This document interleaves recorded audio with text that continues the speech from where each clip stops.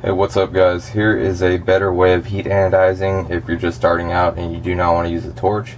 I've actually gotten very good results using this method. This is with an electrical oven. Not everybody has a torch or a gas stove. And I have the temperature. You want to use a digital temperature gauge. Temperature is about 1100 degrees right now. Notice the first color changes at 800 degrees. It was a light bronze gold color. Now at about 1000 or 1100 degrees gives you a darker bronze color.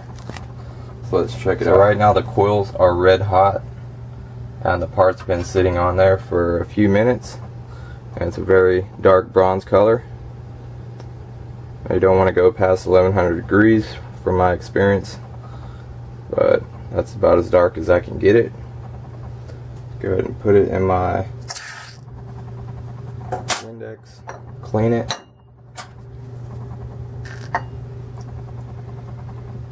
Looks nice. I'm wearing gloves because I use the tweezers, and when I place it on there, 1100 degrees being a couple inches away from it definitely will send your hairs. Got a couple more standoffs I'm gonna anodize for you. Now these are the steel standoffs that I've already polished using the drill.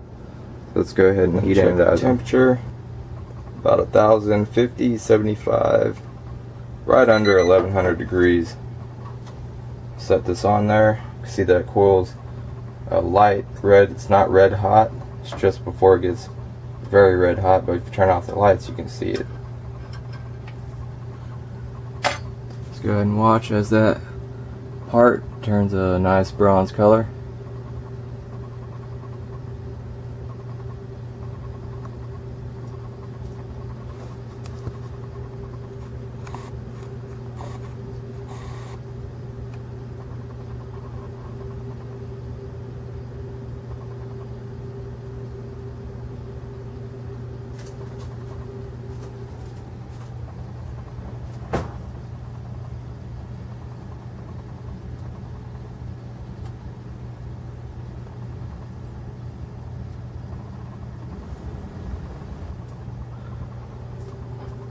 Alright, have the camera off for about 30 seconds and it's pretty dark now.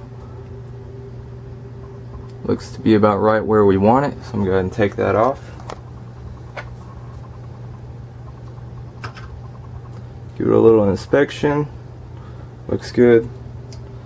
Put it in the Windex. Now for the last piece. I usually set it on the spot that is the reddest. You just turn off the lights if you can't see it that well. Now if you have it at the right temperature, you can't leave it on too long. That's why it's always better to use a digital thermometer. But if you could just make it red hot or right before red hot, stick it on there and just carefully monitor the color and then take it off when it looks good. It's a lot easier to overdo it with a torch than with a stove, because the actual heat from the torch is much hotter than the electric stove on a lower heat setting, because you can actually control the heat, whereas with a torch you only control it by the amount of time that it's on there, and it's easy to get inconsistent colors or dark spots.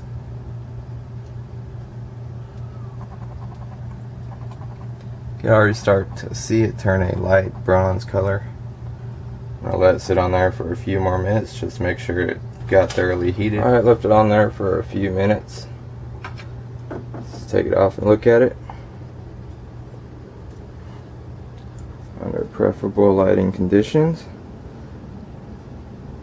Alright, got a nice bronze color. Now if you look at the other side, you got blue spots in it. So if you want to try to go for blue, you could up it a little bit, but you got to carefully watch it.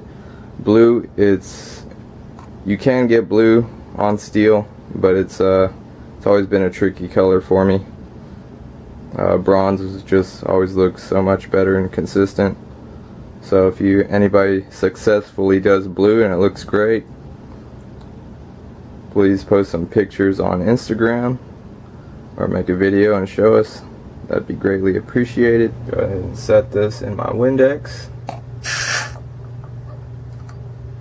When it bubbles off all the impurities on the surface. Parts are very clean afterwards.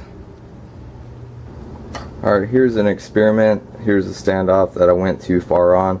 I put it all the way on high, made it red hot, and this is the color it turned out.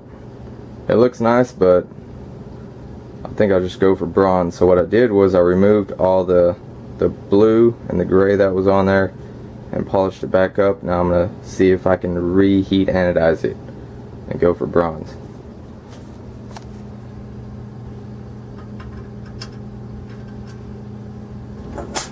Alright, I was able to heat anodize it a second time, but as you can see, it's not a deep bronze color.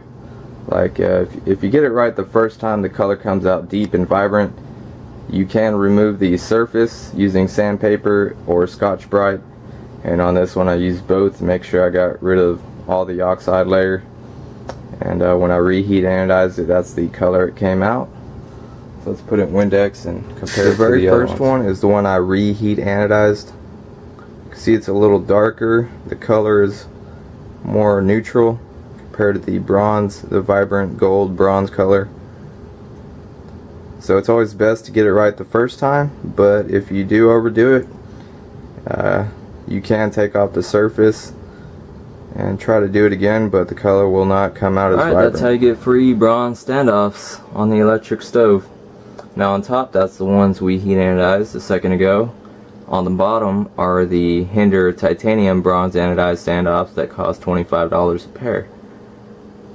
And in person or on camera, can you tell the difference? The only way you can tell the difference is with a magnet. The ones on top, they will stick to a magnet, and the ones on bottom are made of titanium.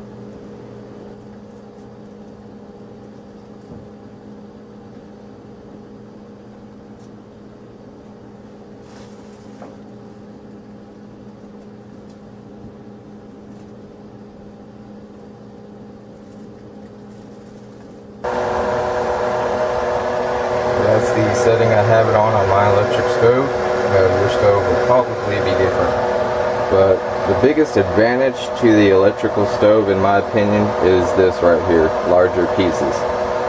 Now a torch does work, but it definitely takes some time and attention to detail to do such a large piece like this with a torch, because you're literally doing like a ½ inch of the part at a time, and you gotta do it very carefully to get it to match consistently. So we're going to try to do this with a stove. See what kind of color we can get. See how consistent it is.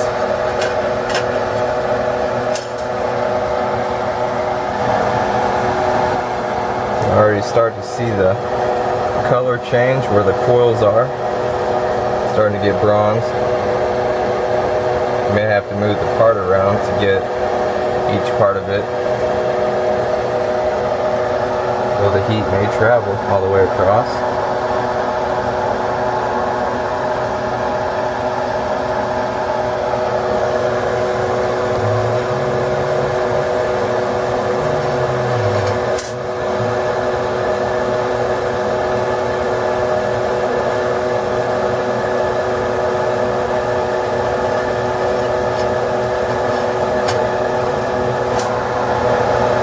It's already much darker.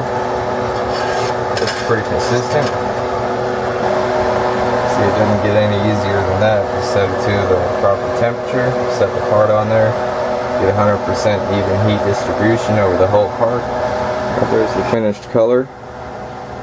See, it came out very evenly.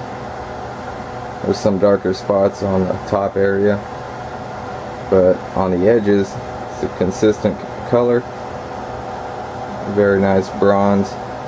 Here it is next to the standoffs. Now the reason for the color difference is because of the finish on the steel. This steel has like a satin, like a bead blast finish really. And the standoffs, the more polished the metal is, the more vibrant the colors will be. So on this is a dull bronze finish. Still looks great. This is going to go on a bronze anodized 0560, so look forward to the video of that.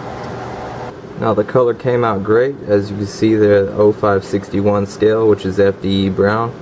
The steel liner actually matches the FDE brown very nicely compared to the regular plain steel finish. Definitely see a nice bronze color to it. Almost matches perfectly, except for it's a little shinier, but the colors pretty much matched. Now all we got to do is anodize the titanium, same bronze color, and anodize the clip. Should be looking very nice. Alright guys, I really appreciate the support, and if you have any questions or comments, please post them down below. And if you haven't already, please subscribe to the channel to be notified of future updates. If you guys have any tips on heat anodizing you'd like to add, please post them in the comments. And hope you guys have a great day. See you later.